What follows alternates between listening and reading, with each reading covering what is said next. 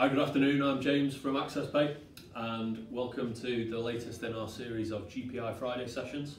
So we've already spoken about what GPI is and what it can do for the banking community, but today we're going to talk a bit about what it can do for the corporates. So corporates are our primary customers here at Access Pay, and we often get asked the question as to how this GPI information and these new GPI tools can be of benefit to them.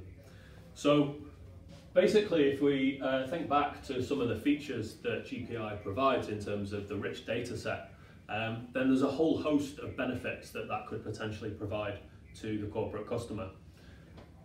Using the directory, the observer, the tracker, then we could actually get into the realms of doing smart payment routing.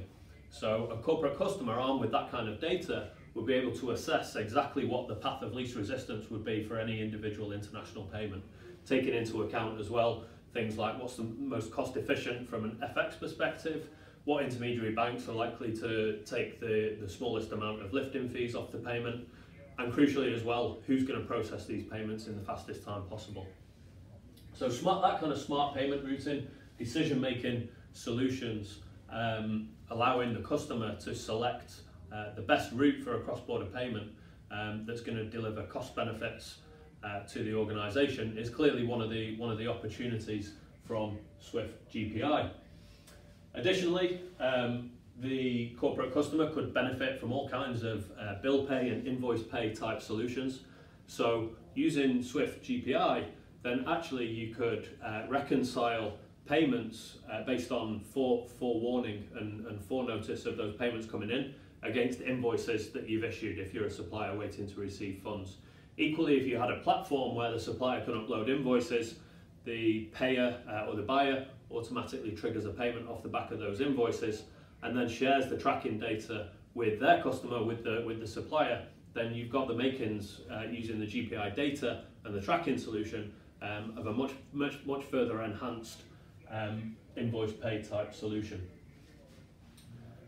Additionally, around bank SLA monitoring, well, if you've got this kind of information on processing times at intermediaries, lifting fees, FX charges, then corporates can start to hold their banks to account according to SLAs. If your bank is not providing you good value on receipt of funds on a consistent basis because those funds are being received late, actually that might be inefficiencies in their back office operations processing departments, not quite qualifying those funds to your account in time. And so actually if you've got GPI and you're able to track the payment incoming and you can see what time that payment has arrived at the bank, then you've got recourse to go back to the bank and say, I want good value on these funds because you had them for 60 minutes before cut-off, etc. And we're going to focus a little bit in detail on the forecasting of receivables. So in our first session around what is Swift GPI, then we talked about the fact that Access Pay are winners of the Swift GPI Industry Challenge. And the solution that we put forward in that industry challenge was all around forecasting of receivables for corporate treasurers and the benefits that GPI can bring to enhance cash flow forecasting. So just to quickly go over exactly what that solution is. We know that corporate treasurers the world over are looking for ways to better forecast cash flow, establish better practices for working capital management. And forecasting their incomings, their receivables, is one area where there's plenty of scope for improvement. Sure, there's pre-advice notices that you can put up, but actually they're pretty unintelligent messages right now. They don't update based on the payment status as it goes through the chain of intermediaries. But GPI has this data. So if in the future the GPI information can be exposed to the corporate customer, then imagine if the amount is remitted from the payer, from you're the supplier and from your buyer, for example, and you've got access to this kind of data where there's the remitting bank, the receiving bank, the beneficiary bank, and two other banks in the intermediary banks in the chain, and you're able to track exactly what stage that payment is at all times. It's fully transparent to you. You can track how much charges have been lifted off the principal amount as it goes through in each of those banks.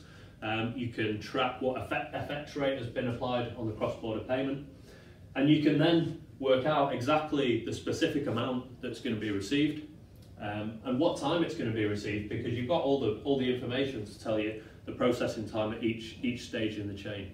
And we know that GPI is delivering huge benefits in terms of the speed that these payments are being processed to the end beneficiary as well. So if you had all this information from the GPI APIs that was available to the corporate customer, then all of a sudden your corporate customer has got better cash flow forecasting, better working capital management information, better intraday liquidity data that's coming to them to enhance their current processes. So our proposition was that this type of information, as well as GPI allowing you to track your outbound payments, the tracking of receivables and the forecasting of cash that's coming to you is of equal value. And in a world where interest rates are likely on a broadly global basis to go upwards, then being able to better forecast your cash positions, make more timely and earlier investment decisions on your cash balances, multi-currency for a corporate treasurer, that's hugely valuable information. And just one example of how GPI can be of real benefit to the corporate customer.